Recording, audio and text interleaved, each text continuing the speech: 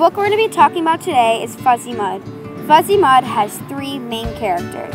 All these characters are different. The first character is Marshall. Marshall is in 7th grade.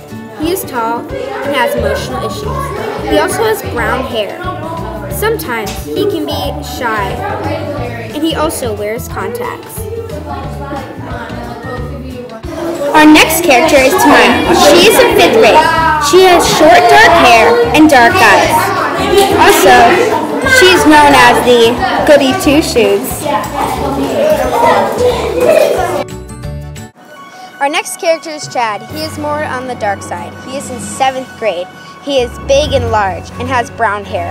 Sometimes he can be very insecure. He is also tough and strong.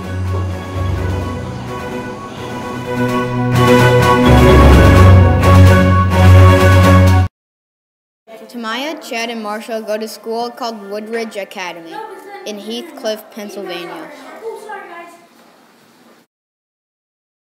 One day, they go into the banned woods and find strange but dangerous mud.